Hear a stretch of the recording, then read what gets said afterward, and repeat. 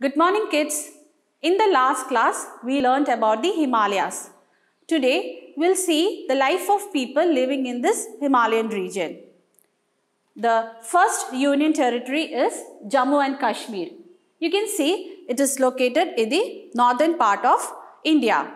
Here, the traditional dress are firan and salwar.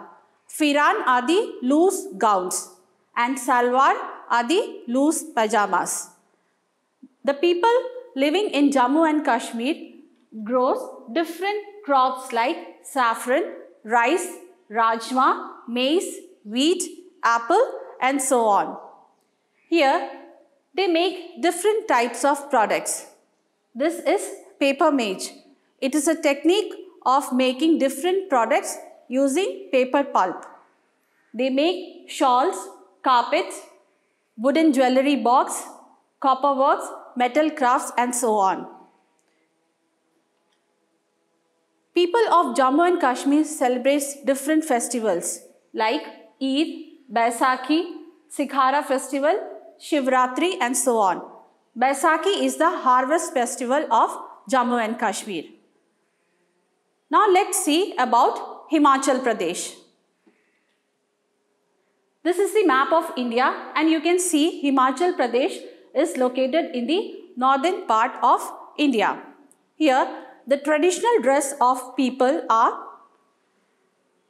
the woolen coats over this pajama. Women wear dhasu, which is also a head scarf. Here men wear topi, that is a cap. The people cultivate different types of crops like sweet potatoes, cabbage, rice, maize, tomatoes, wheat.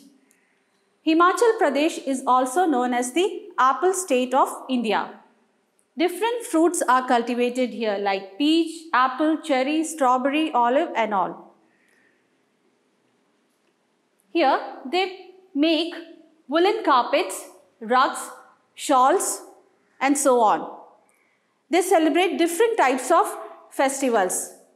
They are Dashera, Diwali, Rakhi, Lohri, Baisakhi and Jagra.